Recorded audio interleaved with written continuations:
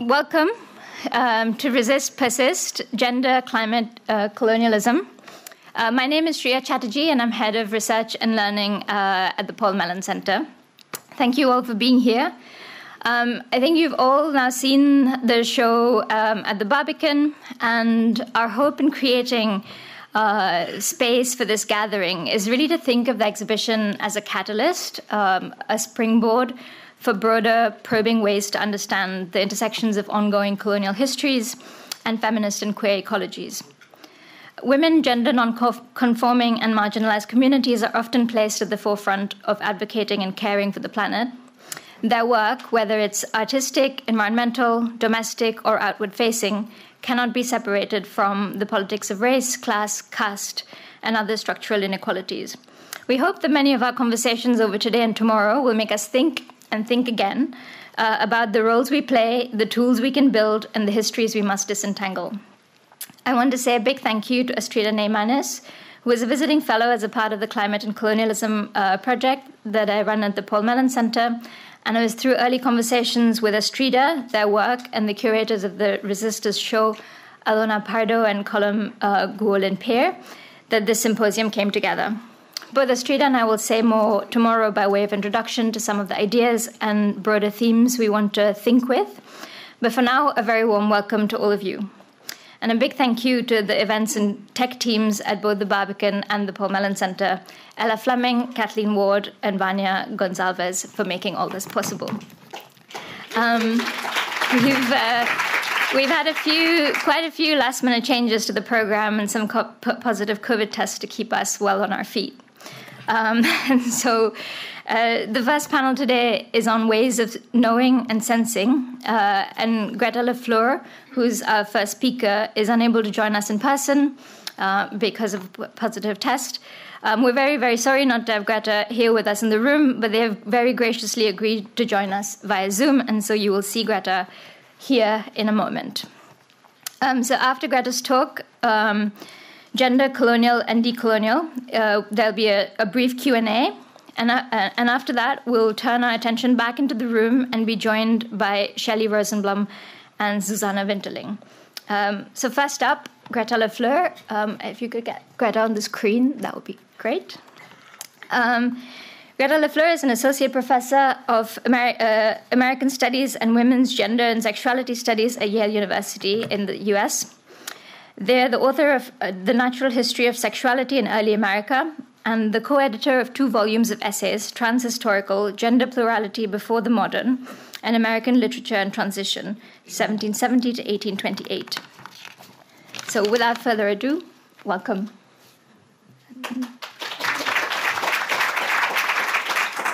Hi, everyone. I wanted to thank all of you for coming, and special thanks to Ella Fleming, Vanya Gonzalez, Kathleen Ward, Shreya Chatterjee, Alona Pardo, and Colin for inviting me to participate in both this conference in particular and to be involved in the creation of the catalog for the Resistors exhibit at Barbican Centre. I was supposed to fly to London from New York yesterday, but tested positive for COVID yesterday morning, so I am regrettably still on the left side of the Atlantic.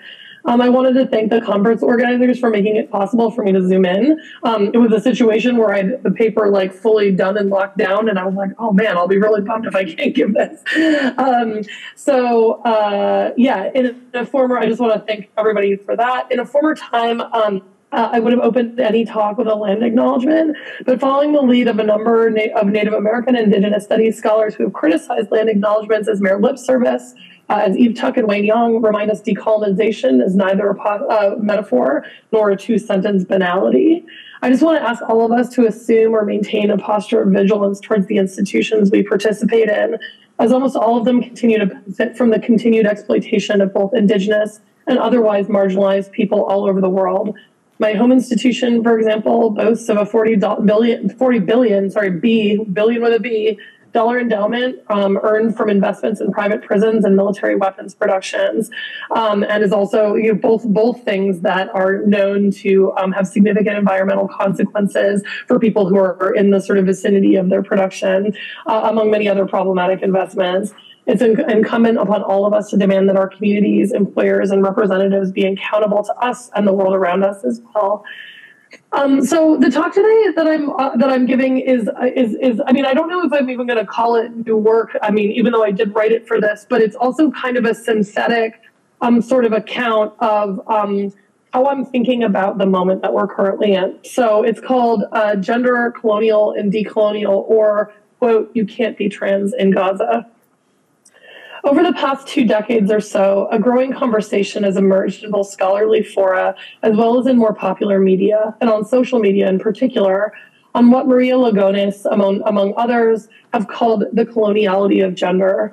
This conversation builds on a couple of decades of a changing response to the problem, long acknowledged in queer and trans communities in particular, that gender itself, whatever it may be, has some sort of a relationship to oppression. In a previous moment in queer and trans communities, gender was understood, at least by some, as a source of creativity or experiment, a foundation that provided the basis for the refusal of normative practices thereof. This earlier moment, and I'm thinking about queer communities I was sort of circulating in the 1990s, 2000s, and early 2010s, in many ways drew from both a readerly and a vernacular sense of what Judith Butler meant when they wrote in 1990 that gender was performative. The vernacular sense here would instruct us all that gender is a performance in the sense that it bears no necessary relationship to authentic self or inner truth, which are themselves formations that Butler also calls into account in their work. The readerly interpretation of Butler's landmark argument in Gender Trouble recognized that the performativity of gender is less about one's own physical comportment as a person with a body and one's own accordance with or the flouting of gendered norms, and more about how language itself materializes gender or lends gender a sense of materiality that in actuality it does not have. I'm not arguing, of course, that everyone read Butler and then went out and participated in various forms of gender fuckery. It was, of course, the other way around, that Butler saw what was happening in the queer culture around them and abstracted it into a theory. But the point is, in this earlier cultural vision of queer and transgender politics, which was understood to be potentially oppressive about gender, was also the source of its potential for radical reinterpretation and refusal. It was the question, problem, and potential of normativity. So many years later, that understanding has changed. Now, I want to be clear that I'm speaking in general terms about queer and trans communities I belong to or live adjacently with. I in no way intend what I'm saying here to sound totalizing. But I'm also a university professor who teaches in a gender and sexuality studies program, and I've been teaching trans studies within that program for 9 years now. So I've also been able to watch the discourse around what constitutes the oppressiveness of gender change over time, admittedly within the context of a very rarefied cross-section of the population of, in the country I inhabit. So one of the things I've been thinking about consistently over the past 7 or 8 years or so is about how social and cultural understandings surrounding where the violence of gender derives from has changed. Over the last decade, then, I watched as the problem of gender went from being understood to be its capacity to reify and shore up normative senses of masculinity or femininity, manhood or womanhood, to a more narrow definition of the problem of gender, binary forms thereof. So as a solidly middle-aged person, the first student who told me in 2014 or so that they identified as non-binary threw me a bit. My first thought was a critical one, to be quite honest. I remember very clearly thinking to myself, why are we conceding that gender is organized into a binary? Over time, of course, the conversation around non-binary status and the gender binary more generally congealed and broadened. And despite the fact that I do not in any way think that the experience of gender has any organic relationship to a binary configuration, I do agree that there's been a highly normative or regulatory effort to organize or understand gender in this way in settler science and other contexts for at least a few centuries. There's also been an explosion of scholarship that's explored the historicity of the categorical welding of ideas, such as male and female, such as work by my fantastic former student, Beans Veloci, who argues that a sense of binary gender was manufactured by research in the human and animal sciences in the mid-19th through mid-20th centuries. And my fantastic friend and colleague, and who's also an artist, Leah Devon, who traces the concept of non-binary itself back to the medieval period, as it was attributed to peoples and cultures who lived at a great distance from Europe. I would never, of course, argue that gender is not colonial, so I'm not saying that here. The regulation, prohibition, enforcement, or reinforcement of gendered behavior in social organization is one of the hallmarks of settler legal structures all over the world. I am, after all, a colonial Americanist by training, and without even trying, I can think of dozens of examples wherein what I would term metropolitan gender norms were weaponized in service of various colonial projects, large and small. Deborah Miranda, for example, has written about what she terms gendercide perpetrated by Spanish colonizers in colonial California and the extermination of the Hoyas, a third or middle gender in Chumash cultures of the era in particular.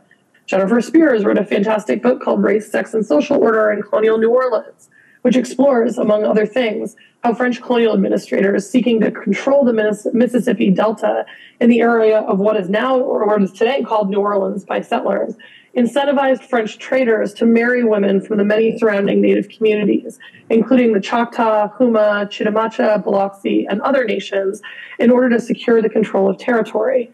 Marriage, these colonial administrators thought, would force traders, a definitionally itinerant form of 17th and 18th century worker, to lay down roots and farm instead. This may have been one of the many moments in which colonialism made the organizational transition into settler colonialism. Scott Morgenson has explored how members of the British colonial administration perpetrated their settler interventions at the level of socio-sexual organization, insisting across Six Nations lands, among others, that the division of labor wherein women farmed and men hunted was perverse, insisting on their particular bourgeois vision of the gender division of labor in which women worked in the domicile and men worked outside of it. For enslaved people forcibly brought to North America in bondage, the same colonial hierarchies that saw a sharp distinction between men and women as evidence of levels of civilization were weaponized against Black men and women too, as Hortense Spillers has argued, ungender Black women and control and discipline the bodies and movement of Black men. This too is an example of the portability of settler colonial gender systems to shore up racism and white supremacy. In a beautiful scholarly essay that draws on her own experiences, Coast Salish scholar Salish Wesley describes how the colonization of First Nations tribes and the international prohibition of their languages purged the Coast Salish people of words, epistemologies, and ideas that would have preserved cultures of sacred third, and generally non-binary genders into the present. For Wesley, the matriarchal tradition in Coast Salish cultures that assigns the creation of new words and names to women elders was sorry, I have a mistake in this sentence here. Was actually one of the things that was able to reconstitute their sort of identity term for them. Her use of twin-spirited to describe her own gender experience derives from the translation of a word that her grandmother gives her. Finally, Hina Wongkalu and other activists and scholars have illustrated how one of the many tactics used by those who sought to colonize Hawaii was to root out, persecute, and criminalize Mahukane and Mahuwahine, third or middle gender people within Native Hawaiian cultures. I could go on with a survey of more examples uninterrupted for probably about 2 days, but I think it's fairly obvious that in a general sense, gender is indeed colonial, or at least it can be. Performers and scholars such as Alok Vedmanon tend to attribute this iteration of the coloniality of gender to its binary form. So in this account, it's not gender per se that's the problem, but rather the binary forms of gender wrought of colonial histories and presences that are the issues demanding redress. But to understand that gender is weaponized in service of colonialism and settler colonialism is not to say that all gender is colonial or that non-binary genders are decolonial or not colonial. And that is the issue that actually drives my paper today.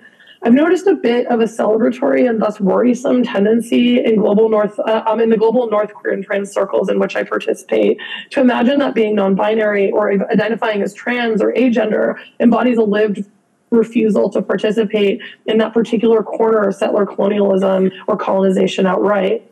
This is problematic for me for a couple of reasons. First, following Kaji Amin, I really understand identity frameworks themselves as a legacy of colonial knowledge systems. One need look no further than, just to use one example, Maria Elena Martinez's chapter on casta paintings in her incredible book, Genealogical Fictions, for an example of how colonial taxonomic systems, which is the subject of so much of my work too, created the epistemological foundations for identity categories. And of course, books like Foucault's Order of Things could also do this work for you too. But this is neither mine or even Kaji's ideas. We find critiques of the structural violence that identity categories can affect in women of color feminism, such as Gloria Anzaldua's Borderlands or the Combahee River Collective statements, as well as in later feminist essays, such as Donna Haraway's Cyborg Manifesto.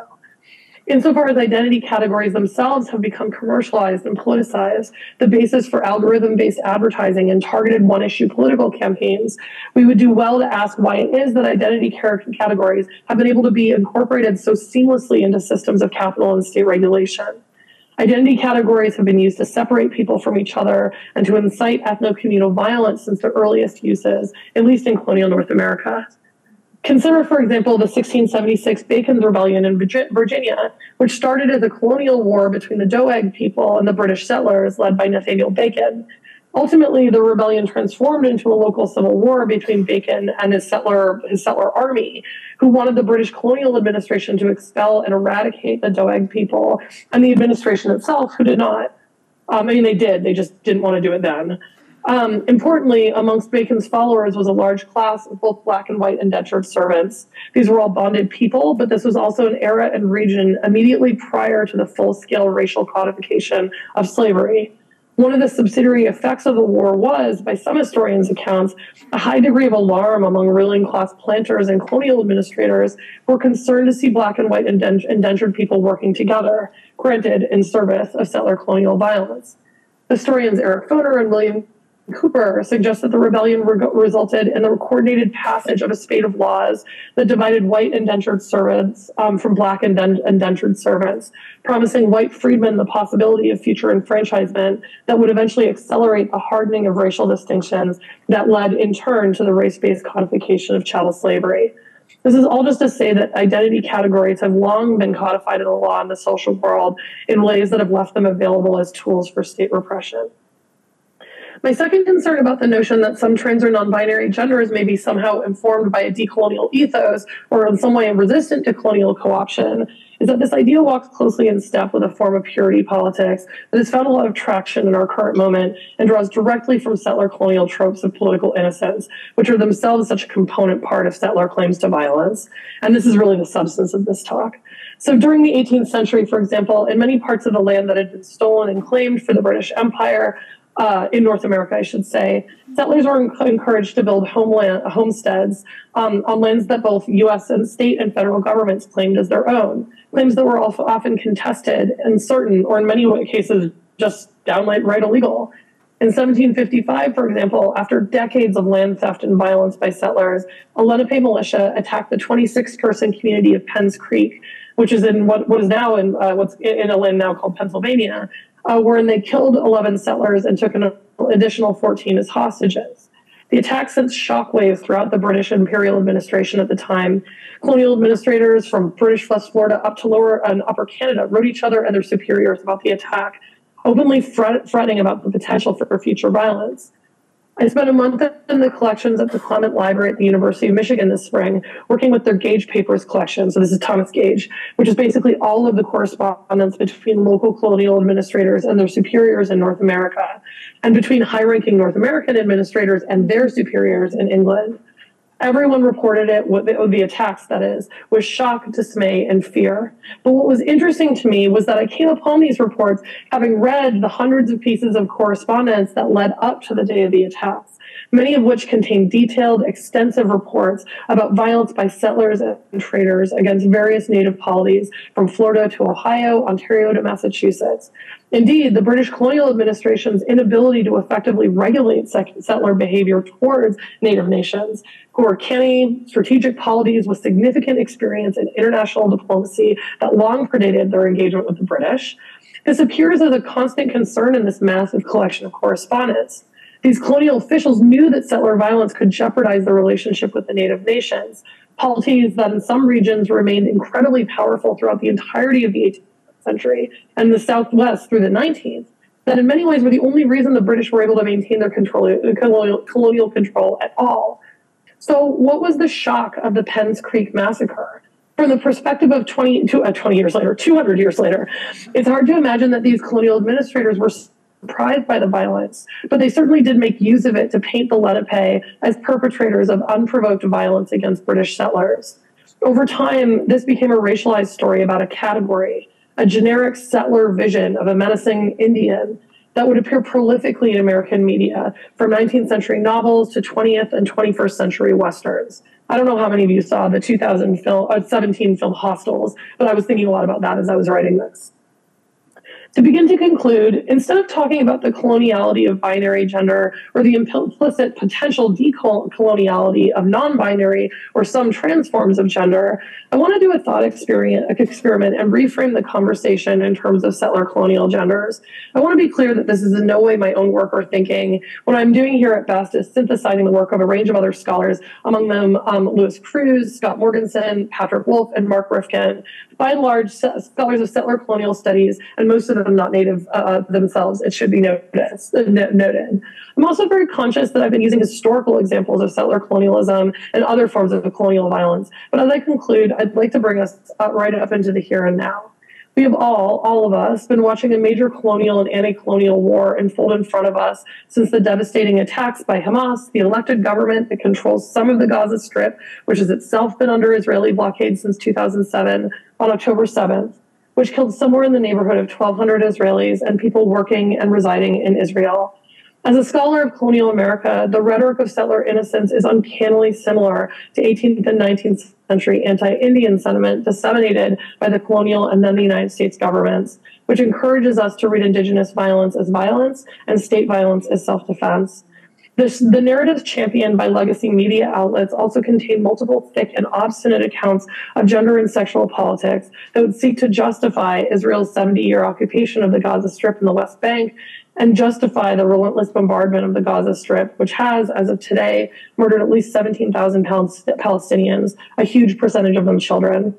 I want to be clear before I go on that I'm not even necessarily weighing in on the accuracy of these narratives, but rather examining them for the inverse pinkwashing that they seem to be doing in the service of currying international favor for the genocide Israel is perpetrating against Palestinians in Gaza.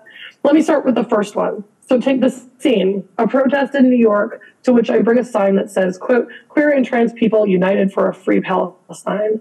I post a picture of it on social media as I'm making it. I'm not particularly good at making signs or design, so I was kind of proud of it. And I was immediately barraged by dozens of messages, all saying more or less the same thing. You can't be gay in Gaza. You can't be trans in Gaza. Many of these individuals responding to me are themselves queer or trans, all American or Canadian. My response to all of them was the same, more or less. You also can't be gay in Florida, although I sometimes named other states in the United States that have passed legislation that has banned gender-affirming care for both minors and adults, like Missouri, or jurisdictions seeking to criminalize queer sexual behavior, ban LGBT people from public-facing establishments, or make gay marriage illegal, like Texas, Florida, Tennessee, Arkansas, Wyoming, and more. The reality, to my mind at least, is not that homophobia or transphobia is okay, but rather that it's prolific, and it's not just something that people do in some baldly Orientalist sense over there. It is, at least in the United States, homegrown, locally manufactured, a component part of our national landscape. What troubles me more about you can't be gay in Gaza or you can't be trans in Gaza is not the idea itself, which I have no interest in weighing in on, but what the idea is used to justify. The implication is queer or trans people waving signs about solidarity with Palestine would be in danger if they waved those signs in the Gaza Strip or the West Bank. The rejoinder that I couldn't be queer or trans in Gaza once again traffics in exactly the kind of logic of innocence that has historically been so central to settler violence. It promises that settler violence is okay because it's justified, because we are innocent, but they are guilty. I hope I don't need to explain what the they there is doing either. They almost invariably announces a racial, religious, or otherwise ethnic or cultural difference that, in turn, would revoke any claim to the innocence of the they or the them. This turn of phrase is exactly what Foucault is describing in his work on biopolitical governance and society must be defended as state racism. In this epistemological framework, which at times almost slides into just pure racial ontology, all political claims made by them, whether it's Palestinians since 1948, or Native North Americans from 1620, or Black Americans since 1619, or any other polity that has been the sustained target of occupation, colonization, and slavery, these political claims get transmuted into violence. It's a very effective settler colonial tactic. Fabricate a belief in the fundamental guilt of another population, and in turn reduce their entire political landscape to the unreasonable, the illegitimate, the terrorist. The Yale University president sent out a letter to the community a few days after the attacks, expressing solidarity with Israelis and I quote, non-militant Palestinians. This is how it works, right? And this is also how statements like Black Lives Matter get framed as violence, how statements such as land back get framed as violence, how statements such as from the river to the sea get framed as violence. I'm not conflating the very different politics that each of these claims to justice represents, but rather insisting on how settler colonial innocence has inflected how these claims have been received, especially by those in power. This paper has been somewhat synthetic and has tried to think of some of the ways that highly culturally and regionally specific forms of gender liberation can and have been co-opted into service of both historical and present-day forms of colonization and occupation.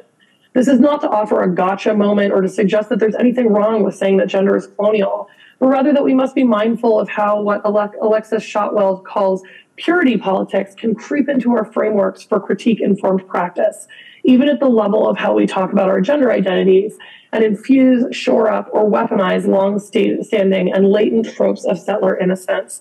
Decolonization is not a metaphor, but it certainly can be explored through language, which is often one of our first and most direct ways of materializing political thought. I think that the last 2 months have actually happily seen a lot of decolonizing work happening at the level of epistemology and representation of the relationship between Israel and Palestine. I mean, even the United States, of all places, recently joined the UN Commission on Human Rights to recognize that some forms of settler violence in the West Bank are illegal occupation in violation of international law. Given that the situation in Gaza is one of the most pressing questions of political climate, colonialism, and gender justice of our current moment, I did not feel that I could present on anything else here today.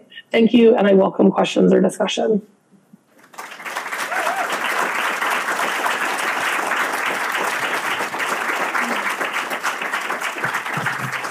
Thank you so much, Greta. We have mics in the room, so please raise your hands, and my colleagues at the back will wonder. Hello, sorry, I don't actually have a question. I just want to say thank you. That was amazing. I feel angry and inspired and hopeful and joyful, and I wanted to share that. Thank you so much. We loved it. Oh, thank you so much. That makes me feel, it's hard to vibe the energy from a Zoom event. So, and I'm so sad to not be there. I was so excited to see the exhibit and go to the conference, and also just be in London this time of year. You guys really have your decorations game on point. So, thanks. I think while we wait for any more hands in the room, I also just wanted to say thank you, Greta, and especially for flagging the kind of ongoing nature of the relationship between gender and coloniality, because I think that is something that we're going to return to in the next 2 days as well, and think about what it means to think historically, but also to think in the present, and evolve in our thinking as well in the present, and how we kind of put two and two together. Thank you so much for this great talk. And I know it's so hard to get the vibe of the room from Zoom, but just so you know, there's a lot of really strong enthusiasm for your talk in the room. So thanks again, Greta. And I guess I also can't think of a question so easily on my tiptoes, but I guess one thing you said in your talk, I would love you to maybe unpack a little bit more. And I think, I'm probably not the only one who would love to hear you say more about it, and this idea that identity itself is maybe what we should be thinking about as colonial. And if you could just riff on that a little bit. Yeah, absolutely. And I just want to say that, there's this tricky thing. I'm saying this from the position of someone who also really honors the identity of my own experiences of sort of identity, and the way that we use categories to kind of describe those things. So I'm not anti-identity politics. One of my greatest fears is someone coming away from this talk and thinking that I'm kind of parroting the nightmare, cadre of Republican MAGA monsters who are trying to destroy the country by saying that it's going downhill via identity politics. That's not my problem. But no, I'm mostly riffing on work by my colleague Kaji Amin, who's a professor at Emory University in Atlanta, who actually has a couple pieces that came out that were actually fairly controversial. There's one called "We Are All Non-Binary," And then there's another one called Queer Taxonomies, and I'm thinking more about the one called Queer Taxonomies. But, as someone who, again, like my first book is, it's called The Natural History. I was like, I just forgot the title of my first book, The Natural History of Sexuality in Early America. But I think a lot about 18th century race science, which was really obsessed with like various taxonomies for trying to make sense of, organize, and put into relation different forms of human difference, and they were especially interested in racial difference. And religious difference also kind of meant racial difference in that moment too. There is a way that like the sort of strategic division of for example, organic human types into categories was one of the sort of justifications or even like engines for the kinds of divisions that would become hierarchies, if that makes sense. And I think that in general, categorizations and identity systems are functionally works of categorization. And I mean, most of us are not immune to wanting them. There's things that are, I don't know how many of you guys watch like Marie Kondo on Netflix, but like there's something very compelling about organization. It makes at least some of us. I've got a moon in Capricorn. It makes me feel good. But at the same time, categorization systems, which are basically the epistemological analogs of identity categories, do sort of require like a kind of consolidated sense of like what those differences are and what constitutes different categories. And so I think that's one of the things that Kaji is trying to argue in that piece is that, the consensus that's being built around different iterations of like gendered status, romantic status, sexual status, and those are the three that he kind of looks at in that piece. They do the work of kind of like pulling from everything from, turn of the century racial science, sexological sciences, all these other forms of knowledge systems, or all these other knowledge systems that were like very, very much invested in things like racial hierarchy and things like shoring up particular forms of socio-sexual organization that would be supported by the state and supporting forms of criminalization of other forms of socio-sexual organization. So that's kind of what I mean by it. So nothing against identity. And at the end of that piece, Kaji kind of comes to the point. He's like, I'm not anti-identity. He's like, I just don't think it's liberating. And that's been something that I've really liked to think with in a while. Like how might identity frameworks and what they promise and also what they kind of deny us or foreclose for us, how might they like allow us to sort of see some of the ways that knowledge and even things like data are weaponized in ways that kind of are malignant in our own moment. Thank you for the wonderfully inspiring talk. I just noticed recently that the word called pink washing comes up, and it's about kind of using, queer progressive politics of Israel to kind of mask their colonial violence. So just wondering if you've got kind of on any sort of comment on the word like pink washing and Yeah, so there's a lot of great stuff to read on pinkwashing. There's actually a special issue of this journal called GLQ on Israel, Palestine, and pinkwashing in particular that has a lot of, or not a lot, but has a few pieces in it by queer Palestinian organizations and also scholars. So if anyone wants those and doesn't have access to them, just email me. I'm just Greta.LaFleur at yale.edu, and I can download them and send them to you. They might also be available for free at this point online, just because they're getting a little bit old. I want to say they're from like 2009 or so, but pinkwashing just describes the way that describes a couple of different things. I'm also thinking about Jazmir Puar's work here from her book Terrorist Assemblages, which was I think from 2006. I might have the year wrong, but pinkwashing describes a couple of different things. So one version it describes is kind of like the queer or feminist, like a queer or feminist take on what I'm blanking on the name of the scholar. I believe it was, well, actually, I'll just quote the Spivak version of it.